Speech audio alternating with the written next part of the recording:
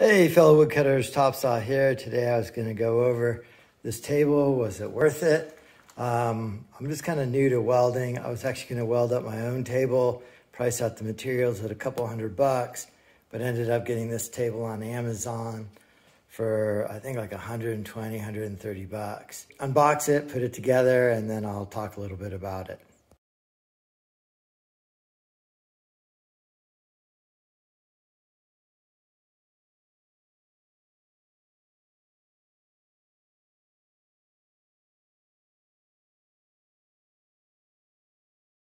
So here it is all set up. I don't know if you could see it from that angle, but it is a little out of square.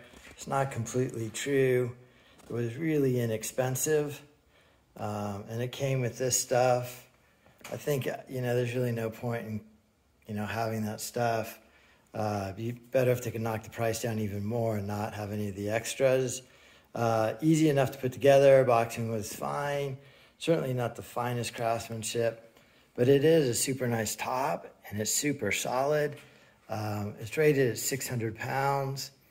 I can't imagine what I'd put on there, but I just wanted a conductive tabletop that I could hook my ground to on my welder.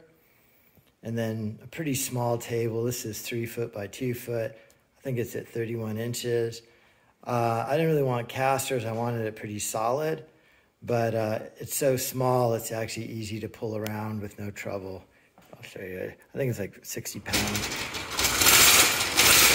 So you can see, you could just kind of drag it to the door or the window or pick it up and put it outside.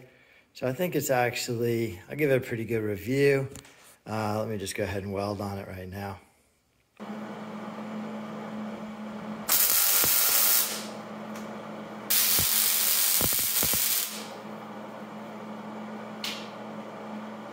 Well, conductive, works great. My weld's right there. Actually, I'm liking this table more and more. I like the small size of it. I like it in front of the window.